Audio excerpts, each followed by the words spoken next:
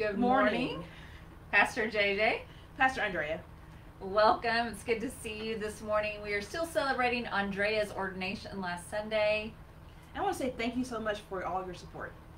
So we want to talk a little bit about the tradition that the clergywomen wear red shoes for our ordination service. It was started at Garrett Evangelical Seminary, one of our United Methodist seminaries. And we all celebrate together as clergywomen by wearing red shoes for our ordination service. And so we're going to be wearing red shoes today in worship. Red is a liturgical color for ordination and also represents the Holy Spirit. We want to thank our clergy brothers and laity that support us women in ministry, and all the women too. Nevertheless, she persisted.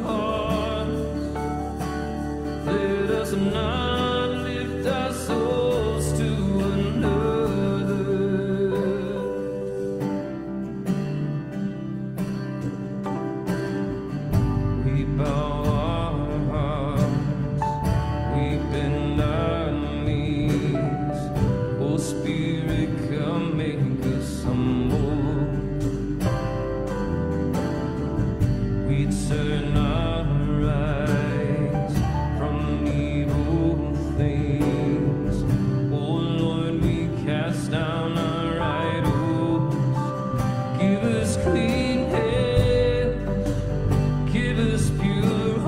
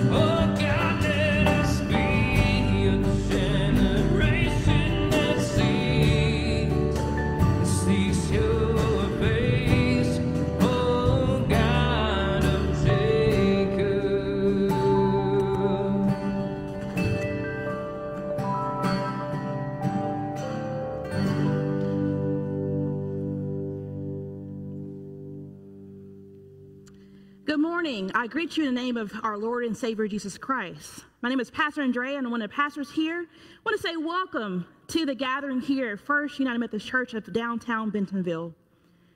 If it's your first time here, a special welcome to you, and we would love to get to know you. And the way to do that, there's a connect card in our comment section, and you fill that out, or you can visit our website later at fumcbentonville.org. And we do have a great welcome gift for you. If you have not already, go ahead and like this video, like this live stream, share it, tag a friend in the comment section, and we would love to engage with you throughout worship. So we invite you to share your amens, your praises, whatever it is, through our comment section. Let us pray. Gracious and holy Lord, we thank you for a new day of new mercies and grace. It is our prayer on this morning, as we hear your word, as we sing together, as we gather around your Christ table to partake in Holy Communion, that we feel your love and your presence, and that we leave today transformed. In Christ we pray. Amen.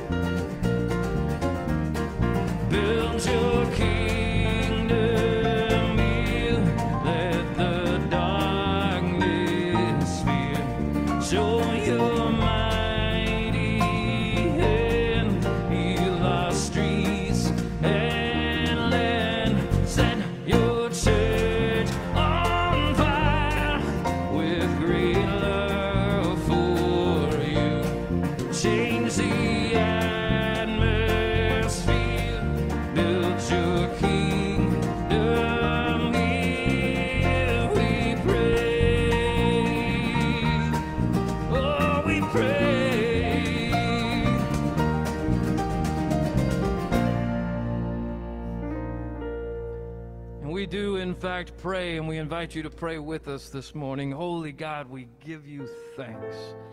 Thanks once again to join together in worship. And we can join together near and far, gathering together with people not just in Northwest Arkansas, but friends and family and just passersby from all over the country and world. And God, we pray for this earth right now. We pray for healing for all of creation. We pray for the pandemic and all those who are doing all they can to bring about its resolution, to bring healing to the sick, to find a cure and a way forward.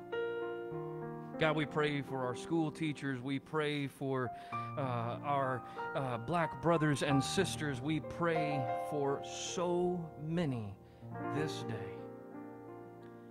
And ask that you be with us here and now.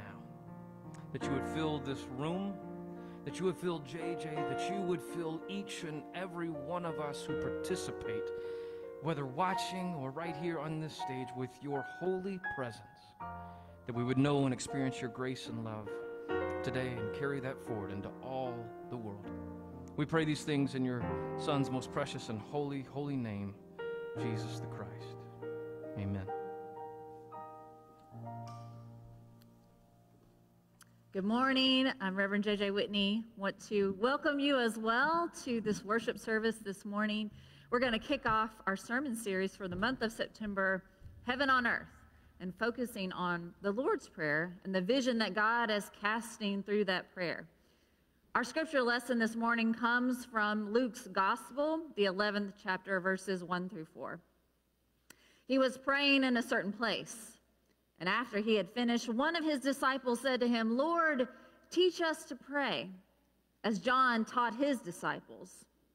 He said to them, "When you pray, say, 'Father, hallowed be your name, your kingdom come, give us each day our daily bread, and forgive us our sins, as we ourselves forgive everyone indebted to us, and do not bring us to the time of trial.'" The word of God for the people of God. Thanks be to God. To be a Christian without prayer is no more possible than to be alive without breathing, so proclaimed the great reformer Martin Luther. Prayer should come as easily as our own breath, as effortlessly as waking up in the morning or going to sleep at night.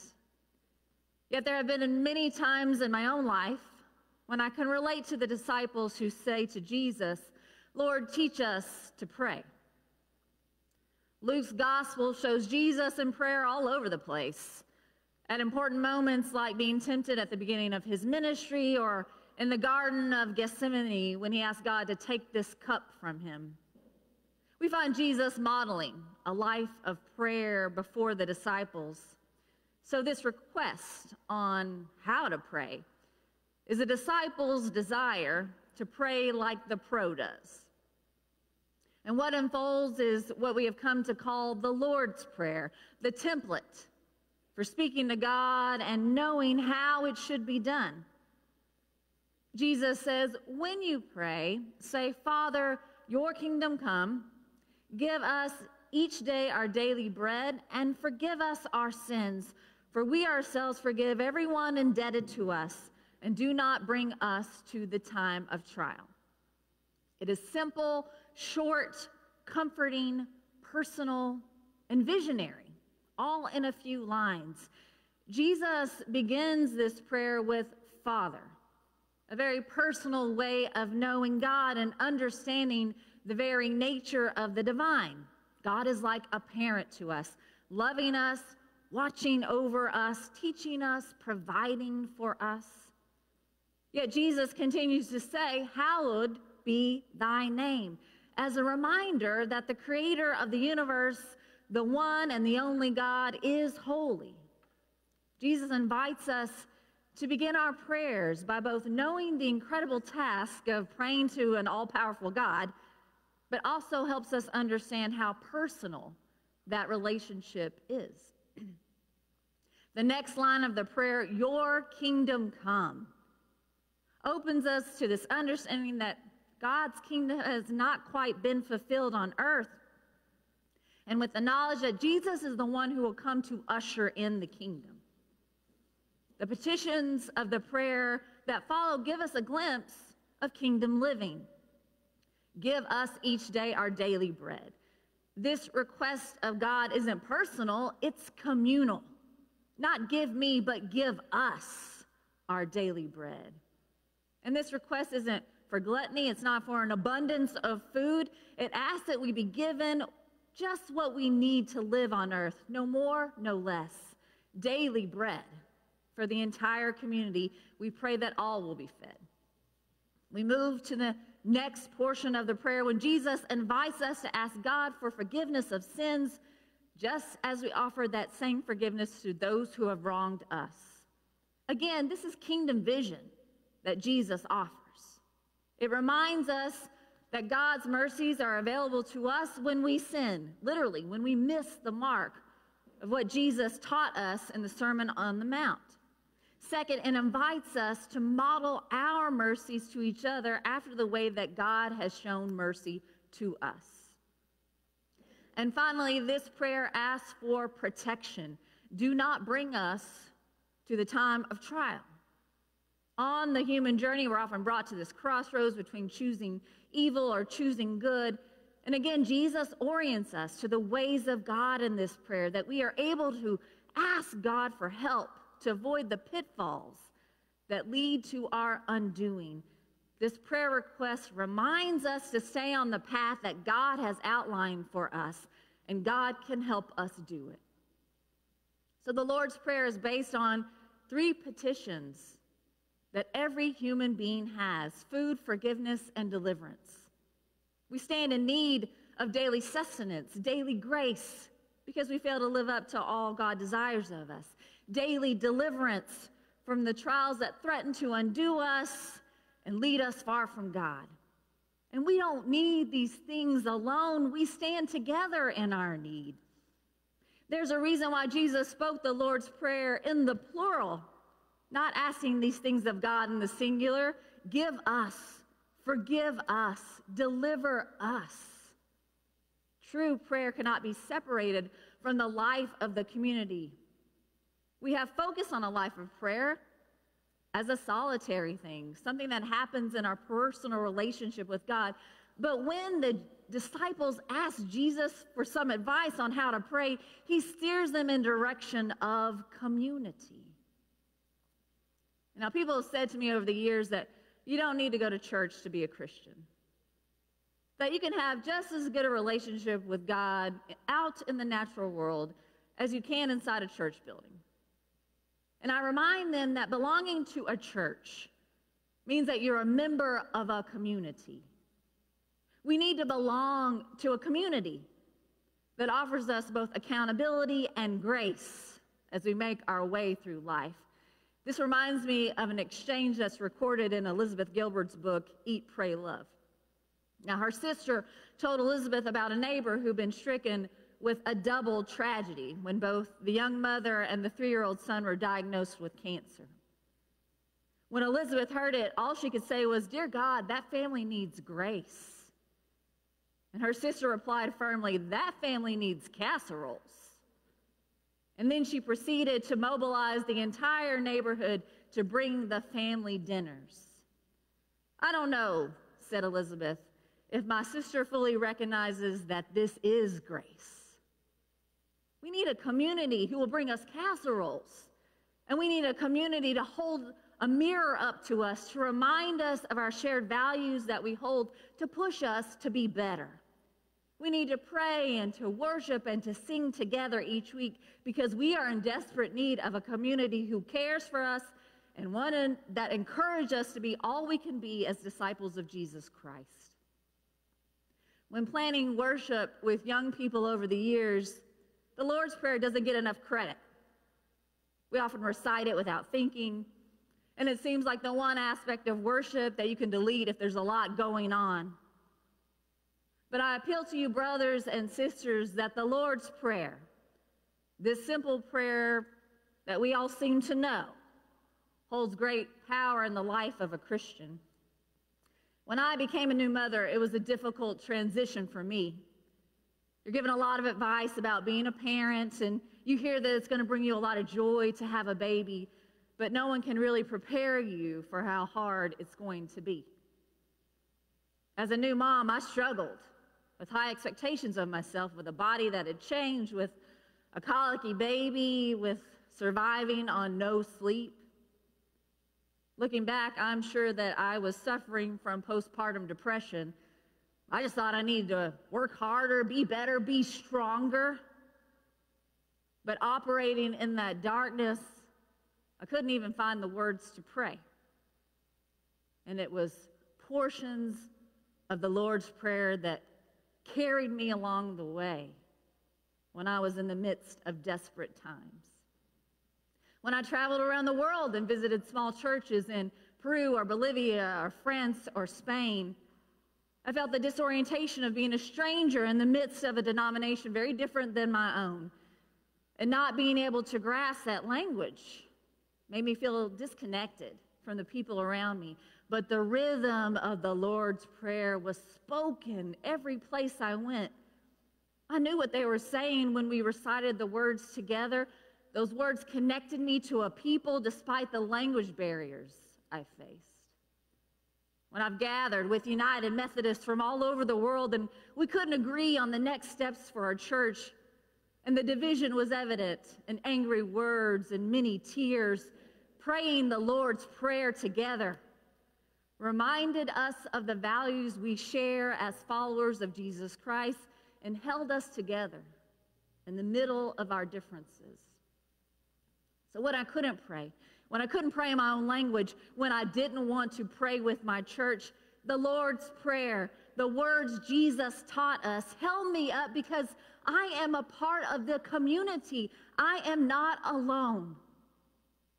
We don't always have the words. We don't always understand all before us. We are divided. But God's vision for kingdom of heaven on earth speaks. It holds us together. As Martin Luther said, I know not the way that God leads me, but well do I know my guide. We know the kingdom because we know God. And together, we work for justice and mercy and deliverance as Jesus taught us to pray. Amen. During this week, we are inviting you to reflect on the Lord's Prayer on our social media pages. Your pastors will be providing a daily prayer as we look at portions of the Lord's Prayer together. So we invite you to connect with us during the week. I remind you that the gifts we receive in your tithes and your offerings today and during this week support our small group ministries for children, youth, and adults as we gather together.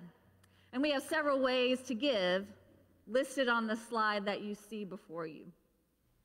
We hope that you'll support our mission to be the church as we gather, as we learn, as we serve together as a community. If you're not receiving our e-news every week, be sure to fill out a Connect card so that we can give you information about the life of our church.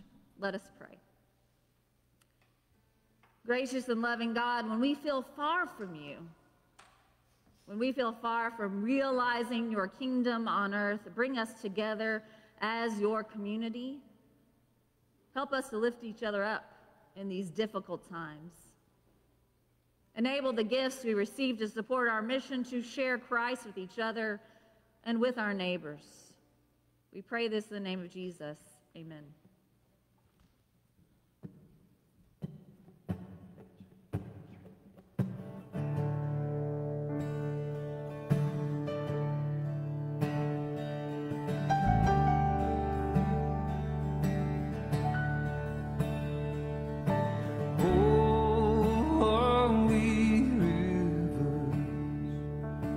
Coursing every valley.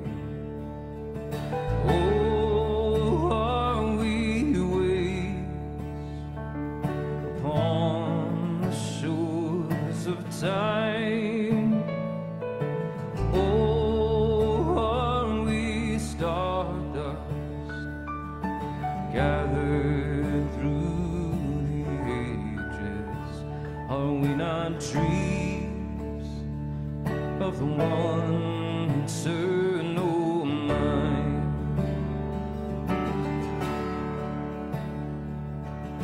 Oh, are we trees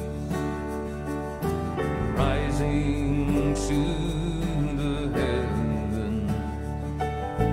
Oh, are we flowers unfettered by the thorn? Oh, are we pillars of a great eternal temple? Are we not one? Oh Lord, are we not yours? Have we not joy in the midst of every shadow? Have we not hope in the deepest of the dark? Have we not peace that passes understanding?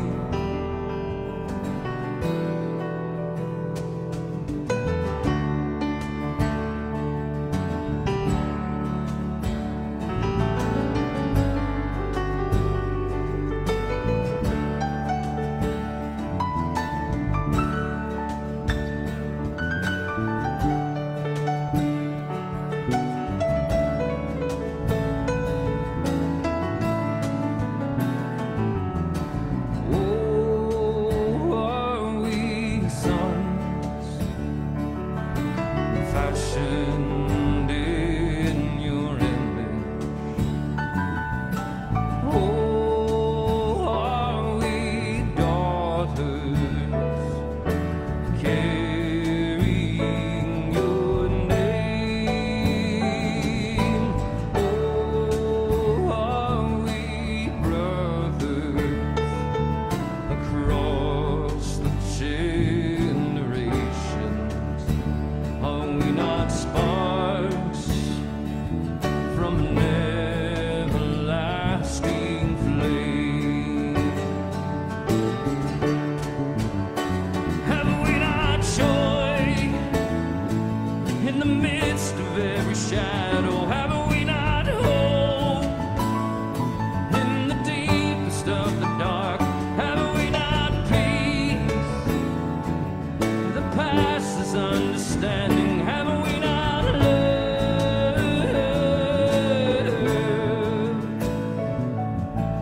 Oh, are we light summoned by the light?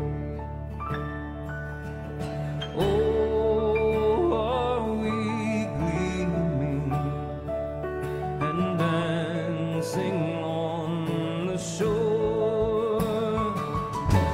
Lord, can we hold each other through the crossing? Are we not one? Oh Lord, are we not yours? Are we not one? Oh Lord, are we not yours? Remember, we don't leave the church, we go out to be the church. So be the church this week. Bring someone a casserole. Show grace. Pray with people who don't have the words. Pray in the way that we are led by God's grace, living out heaven on earth. Amen.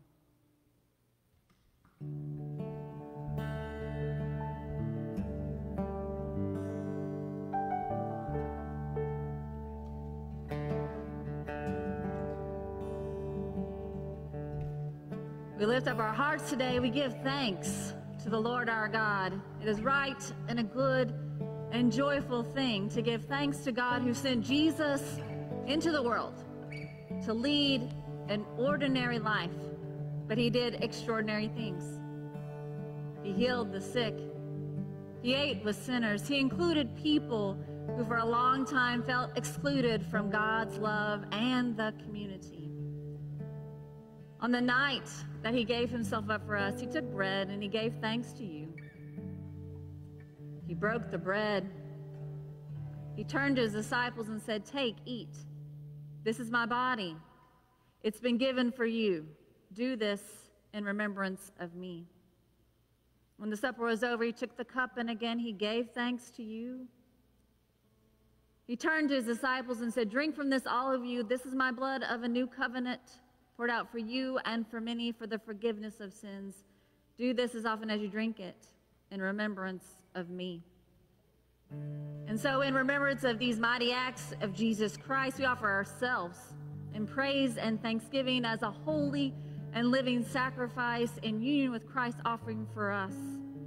Pour out your Holy Spirit on us gathered near and far and on the gifts before us, that in the breaking of this bread and the drinking of this cup, we might be the body of Christ for the world. Make us one with Christ, one with each other, and one in ministry to all the world until Christ comes in final victory and we feast at his heavenly banquet.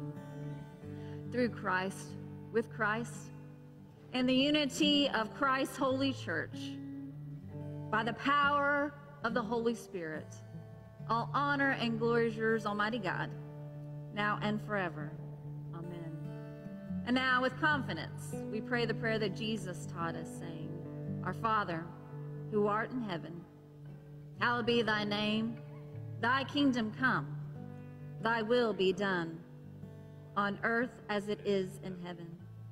Give us this day our daily bread, and forgive us our trespasses, as we forgive those who trespass against us. And lead us not into temptation, but deliver us from evil.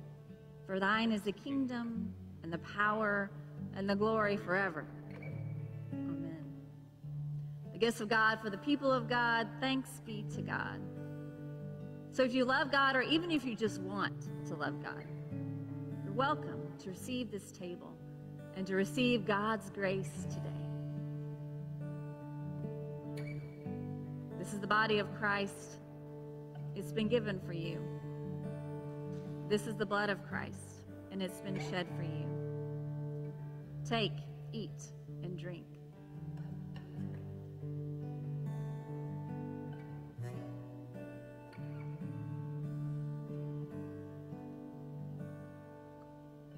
Let us pray. Enable these gifts, O God, to connect us to community across time and space and differences. As we take in your grace, help us to show that same grace to others. In the holy name of Jesus Christ, we pray. Amen. We hope to see you next week online at 9 o'clock and 11. Go in peace, friends.